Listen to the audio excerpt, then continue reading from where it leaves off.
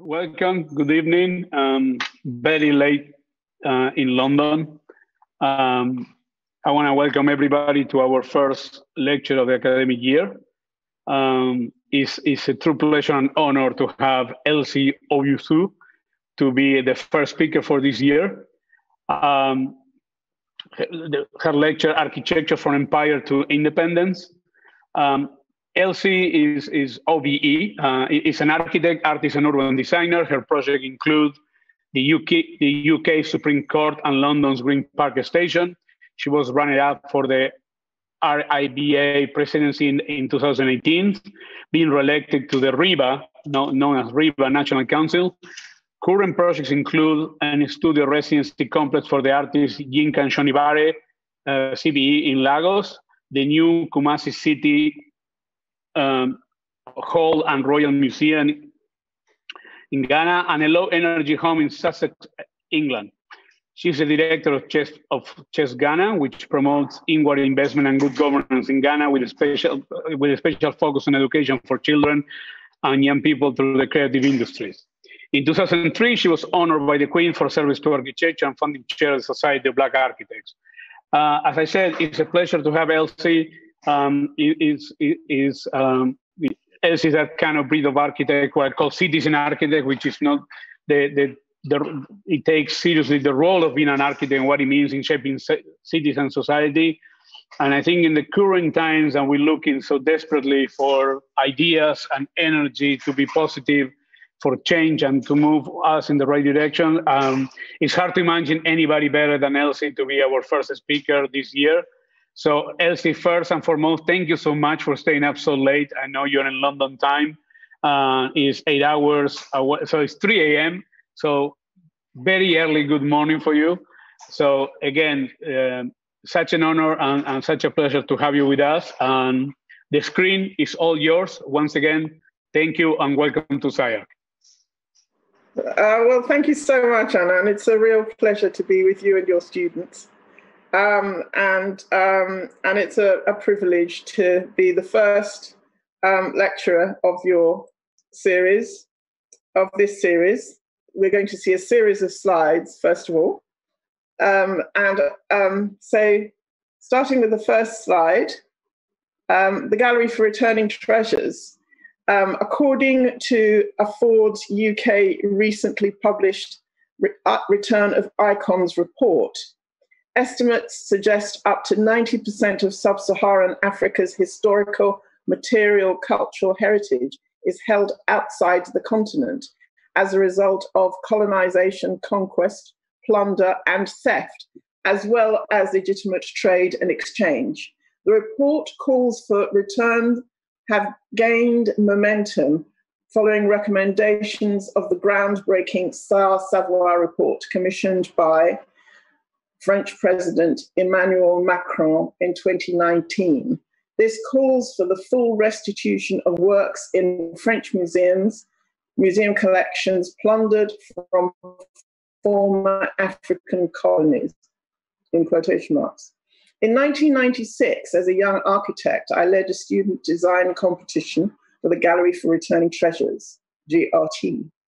This ideas competition was co-sponsored by the Africa Reparations Movement, ARM, led by Bernie Grant MP, one of the first Black MPs elected to the UK Parliament. The competition was co-sponsored by the Royal Institute of British Architects, RIBA. Nearly 25 years later, the concept is reborn as a new gallery in Ghana within the Kumasi City Hall Complex. In the punitive campaign of 1873 to 1874, Governor-General Sir Garnet Wolsey's army raided Kumasi, the ancient capital of the Ashanti Kingdom, in the then Gold Coast in West Africa. The British troops destroyed the city, looted large quantities of royal and sacred regalia. For his efforts, Wolsey was granted the freedom of the City of London and awarded a Sword of Honour. He was made an honorary DCL of Oxford and Cambridge universities. On return home, he was appointed Inspector General of Auxiliary Forces from the 1st of April 1874. Due to resistance to British rule in South Africa, he was appointed as the Governor and Commander-General there in 1875. 25 years later, 1900, Nana Yaa Asantewaa, the Queen Mother of Owuso in the Ashanti Empire, led a campaign known as the War of the Golden Stool against British colonialism. Yaa Asantewaa and 15 of her closest advisors were captured and sent into exile in the Seychelles with the Ashanti King Prempeh and his principal advisors. The present king, His Royal Highness Otumfuo Nana Osei Tutu II, has expressed his wish for the return of these treasures. Many were bought at auction by British cultural institutions, including the V&A, and are now the subject of a global movement for restitution.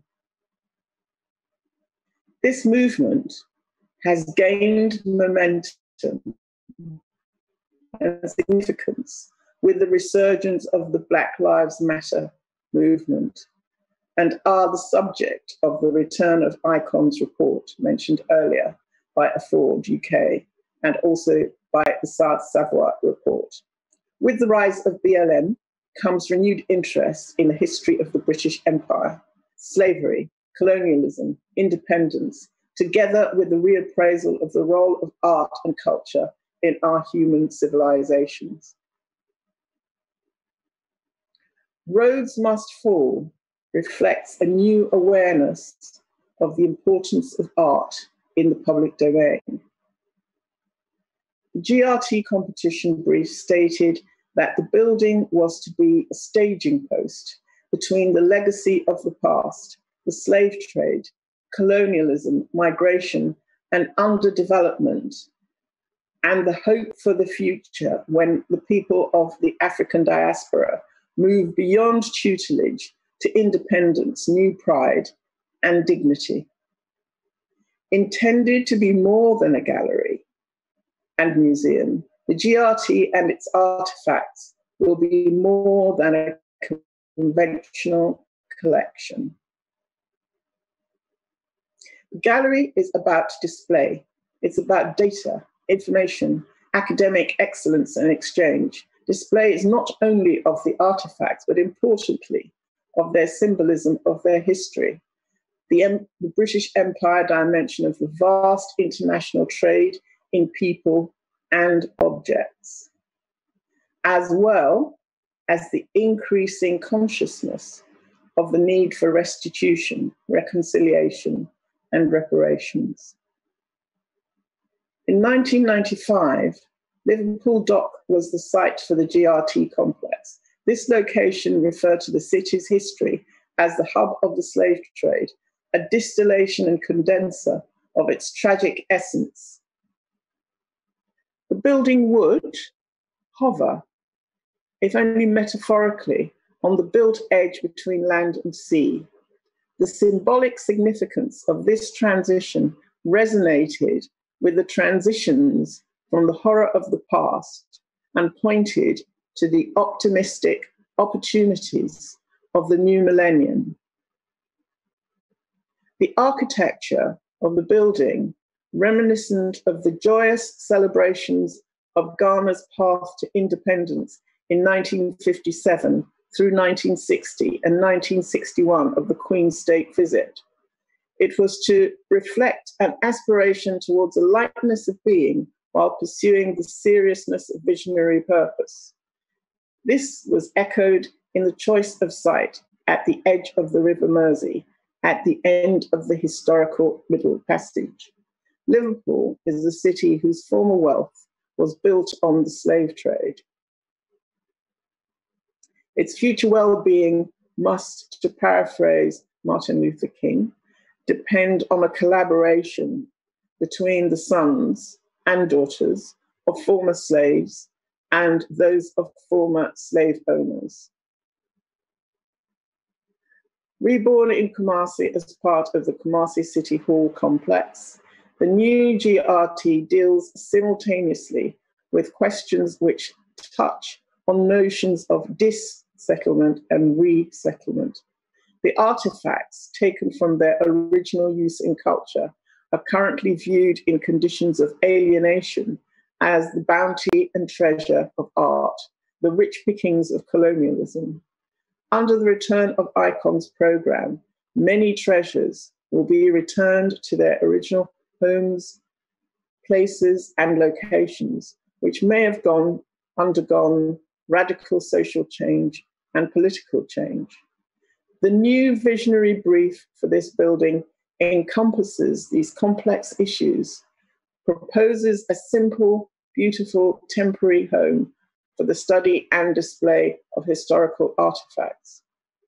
Located in Kumasi, which was pivotal to the slave trade, colonialism, and struggle against British Empire, the GRT and its allied educational and research institute is to be a place where objects speak to one another and to their multiple audiences, whether locally, nationally, and internationally.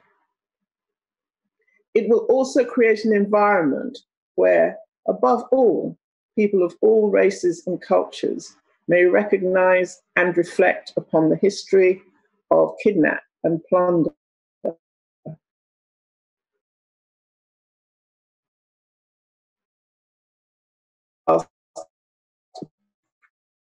appreciating human endeavor, the beauty and the architecture of the Gallery for Returning Treasures is to make a powerful statement of resilience, reconciliation. In addressing the brutality of the past, the spaces will offer a sense of confidence and the promise of well-being in anticipation of Africa.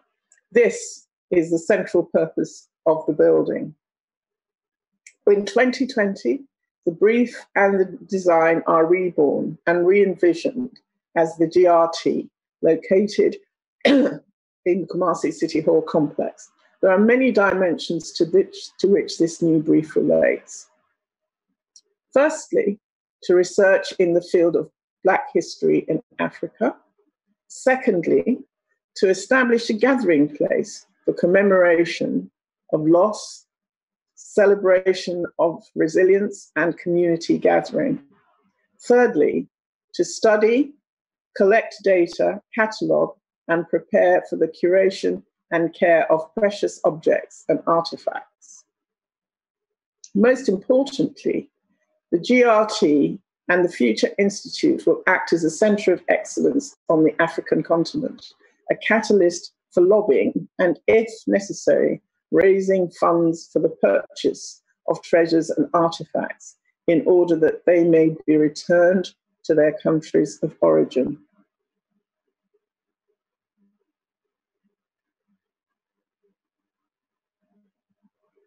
So that's the end of the talk. And if I may, I will go to the slides themselves. Starting with slide number 1, we're looking here at the cover for the original brief invitation to students to submit their entries to the competition. And then on the bottom right-hand side is a 3D image of the Kumasi City Hall Complex. And slide number 2 is, and just the presence of the British Empire in everyday life. So this is very near where I live, and memories of empire of India. The slide in the middle, the picture in the middle is of Queen Victoria and her aide, Mohammed Abdul Karim, who was with her for the last 14 years of her life as her teacher, the Munshi. Much reviled by her family, but much loved by her. So this is another dimension to the empire, to the way that empire worked, not always in a completely negative way. Slide number 3, please. So this slide shows the dimension of what at school we used to call the pink bits of the map, of which there was a great deal the world over, and the extraordinary fact that a small archipelago floating in the North Sea was governing so much of the world and its cultures, including 40 or so forts on the west coast of the old Gold Coast, which is now Ghana. And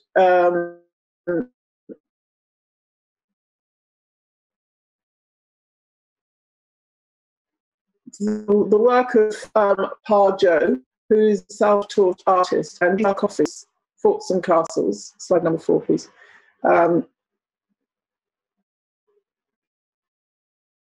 Forts and castles on the coast of Ghana, which became mined and made in his workshop in Teshi in Ghana.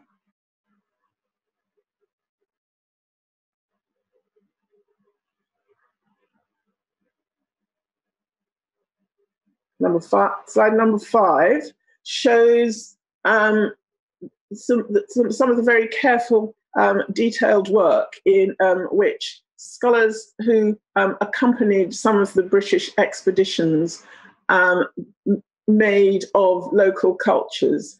So drawings of chieftains, chiefs, and their regalia, the stool, the Golden Stool on the right, not the Golden Stool, but a Golden Stool, which is currently in Pitt Rivers Museum, which was taken in the War of 1873 by Garnet Wolsey's troops. And here the architecture of Kumasi as the British troops, the British scholars studied during that time, and the beautiful carvings on the domestic and civic architecture. Tall buildings, beautifully crafted and beautifully carved. And on the 8th slide, we see more instances of the architecture of Kumasi. And it being an empire, we can see the war drums, the Ashanti war drums, and regalia of war. We can see some rather fearsome-looking skulls, which I imagine are the trophies of war. So the Ashanti had their own empire, which came face to face with the British Empire. And in the 9th slide, we see Sir Garnet Wolsey, who was Governor General of the Gold Coast, led many fearsome and bloody campaigns, many people killed under his watch. He was also the subject of a comic song by Gilbert and Sullivan, the very model of a modern Major General. And apparently he was such a fearsome disciplinarian that the term all Garnet Wolsey was adopted in his honour. And he, in 1875, he was the Governor General of the Gold Coast. 25 years later, in slide number 10, we see Queen Mother Yaa Asantewaa, who fought the British over the Golden Stool. They demanded the Golden Stool, which was sacred to the Ashanti, and Nana Yaa Asantewaa refused to hand over the Golden Stool and led a campaign against the British. She was kidnapped, captured, and in slide number 11, we see an image of the exile in the Seychelles with King Prempeh and his court. And they returned they were allowed to return to the Gold Coast in the early part of the 20th century. So in the Seychelles, there are many descendants, many proud descendants of the Ghanaians who were exiled there. And we scroll forward to 1957 in slide number 12, where we see Kwame Nkrumah and the Big Six celebrating independence. And at the bottom left, you can see some of the celebrations, the jubilation, and the lightness of being, the joy and the celebration of freedom, which I remember as a child, and dancing the High Life, which was Ghana's own special dance. There is a story that Kwame Nkrumah was going to dance with the Duchess of Kent, who you see in her royal regalia in slide number 13. And he didn't know how to dance the foxtrot. So he was taught to dance the foxtrot by Louis Armstrong's wife, and displayed his skill in 1961 when the Queen came to visit. So in slide number 14, we see more evidence of the celebrations of independence. So we see the great E.T. Mensah, who was the king of the High Life. We see the Queen, Her Majesty the Queen, dancing with our President Nkrumah, and again,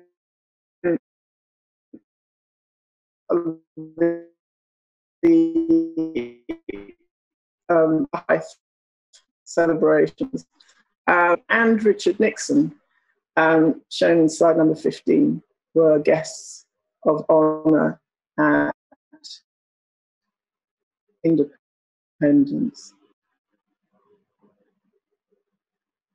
The royal umbrella in slide number 16, we see on the left-hand side a royal umbrella which was taken during a campaign, and similarly a royal umbrella over the two dignitaries, the Queen and the new president of Ghana. So the Empire and the Republic under the shelter of the great umbrella of state.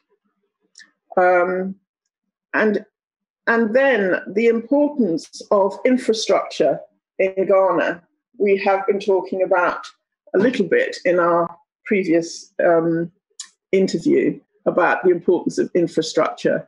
And on the right-hand side, you see the Volta Dam, which was one of the great projects which was completed under Kwame Nkrumah's presidency. The ports of Takoradi and Tema, which actually knocked the stuffing out of local communities, fishing communities and boating communities, like Jamestown, where Just Ghana's office is stationed at the moment, working on regeneration in Accra.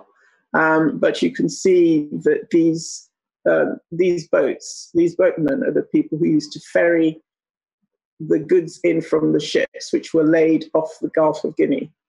And the economic livelihood has been effectively removed from that community. So the empire meets the republic, and here on the basis of equality, which I think is something which is much missed, that the newly independent African country, which considers itself to be equal in every way to the old empire, and the transition which is being made from one to the other.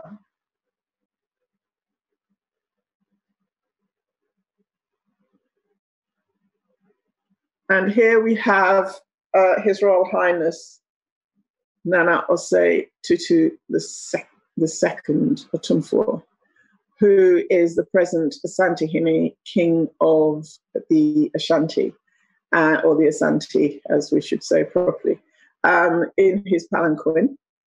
And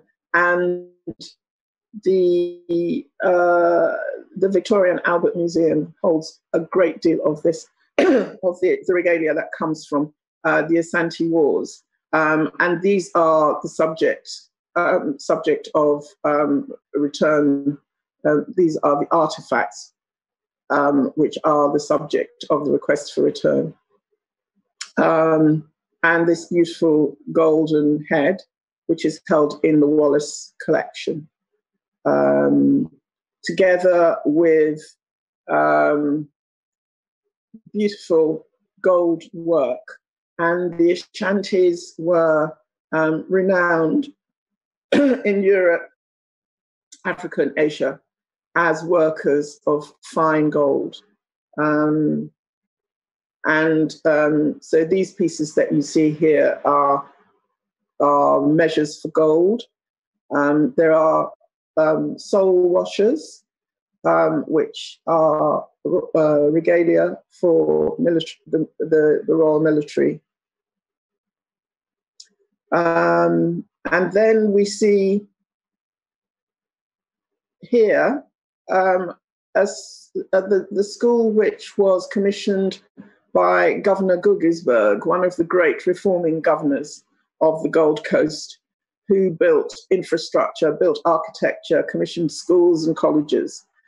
And this is one of the buildings which is being offered by the Asante Hine as part of the Return Restitutions program as a possible place for the new institute, location for the new institute. And so we go back to the 3D and the section of the proposed Kumasi City Hall Complex. We have been working on this project for quite a long time, and you probably find that those of us who work in Africa have to be very, very patient.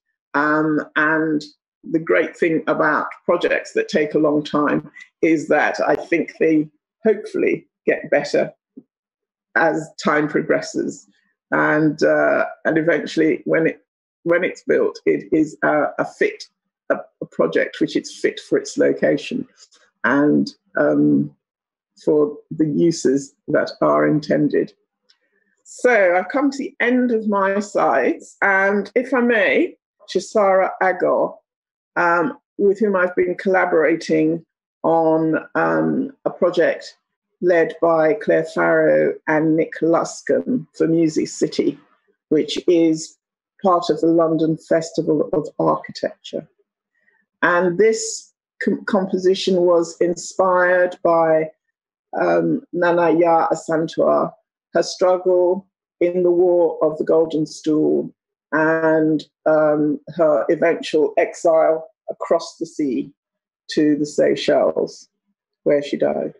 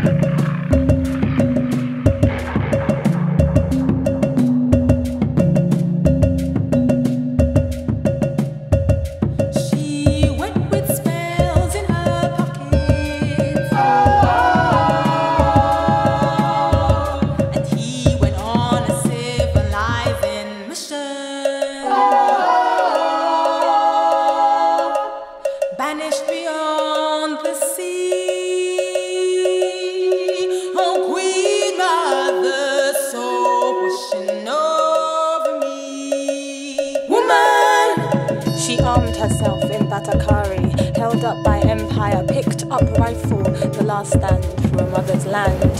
While golden tears fell on the Gold Coast, and he who led, named hero of his dominion, came face to face with a woman of the kingdom. Asantewaa nana shoot, yeah. Asantewaa nana shoot, yeah. Asantewaa nana shoot.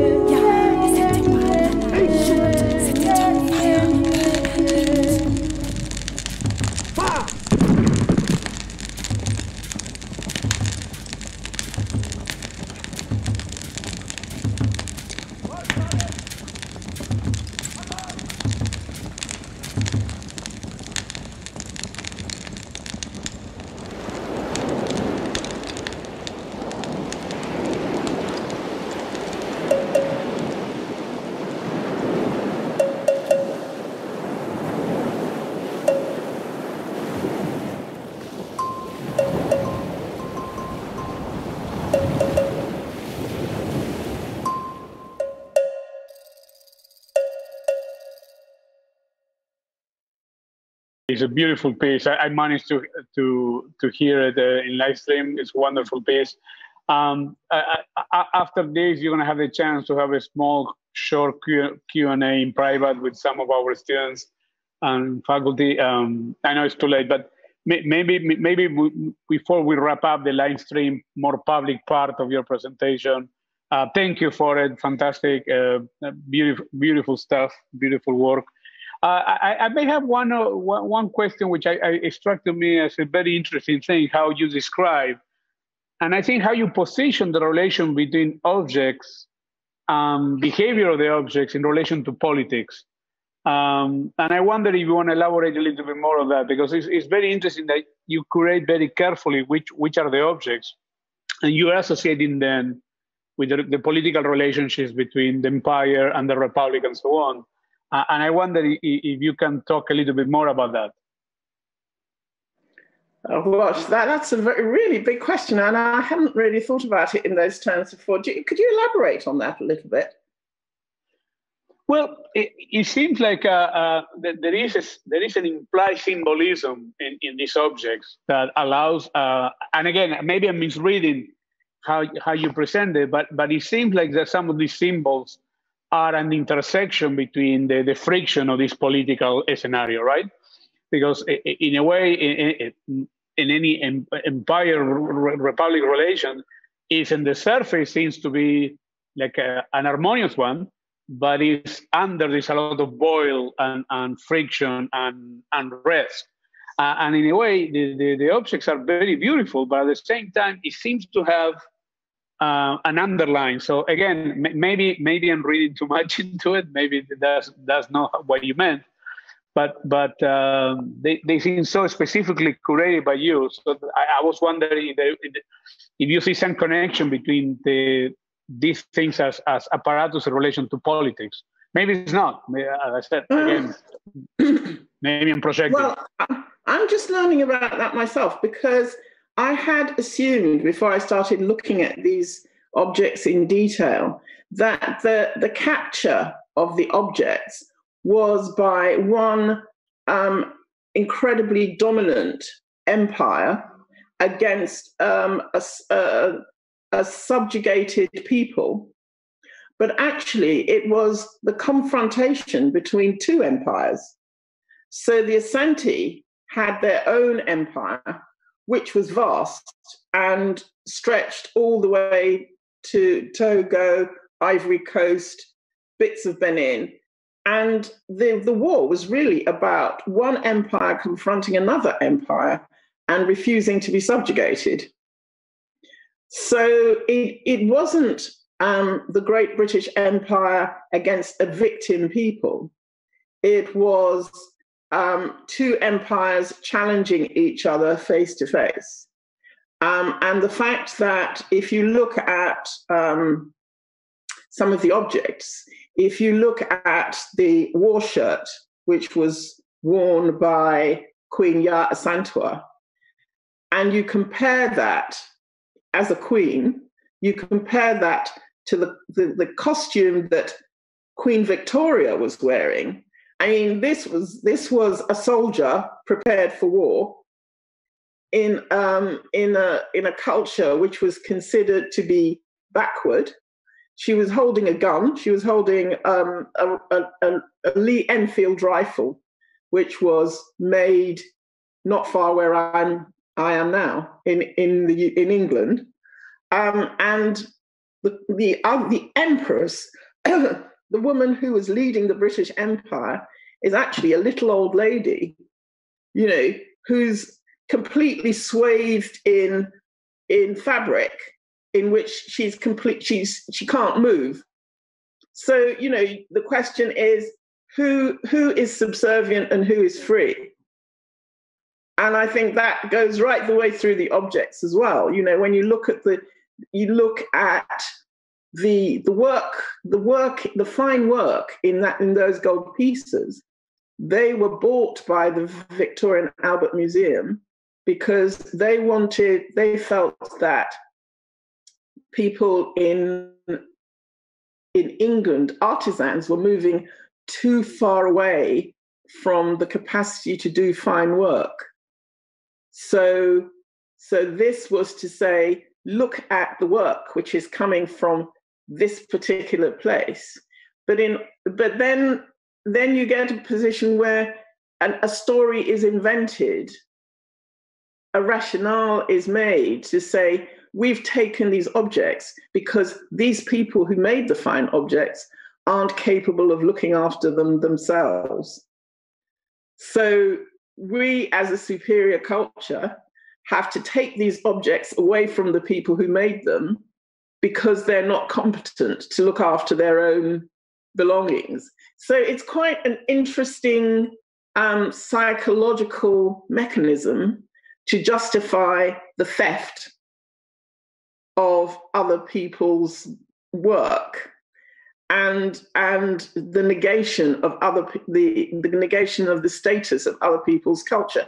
And I think that runs through to today, you know, where cultural appropriation is justified on the basis that, you know, one culture can do it better than the culture in which it originated. You know, you look at rhythm and blues, you look at pop music. I mean, it's the same kind of rationale. And so I think the restitution, the return of these objects to their original location, and restores a meaning to the objects in that culture, but it also restores a level of political power to the originators, which then I think echoes through the diaspora.